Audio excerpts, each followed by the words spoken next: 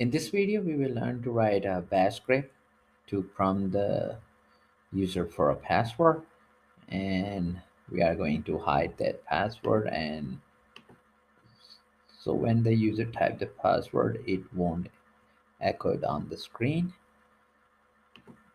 I'm going to use the read command to read the user's input.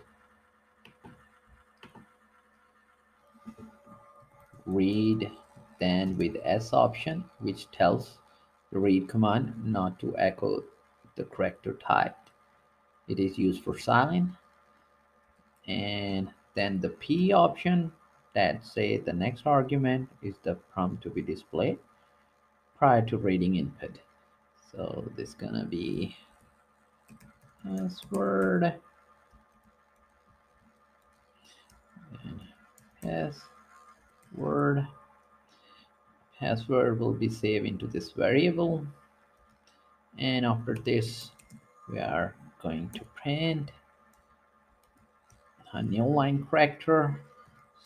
So after user input the password, we move the prompt to a new line and save it.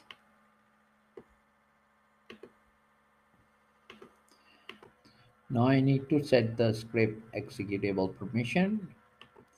I can run the command chmod, then plus x, and then our script name, that is pass.sh.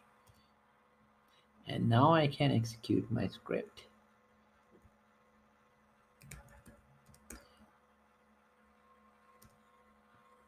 And here I can type a password that I want. And you can see the password is not printed over there.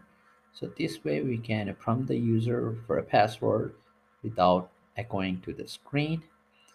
To keep on learning, please subscribe to my YouTube channel, Asim Code. Keep supporting me, and thank you for watching.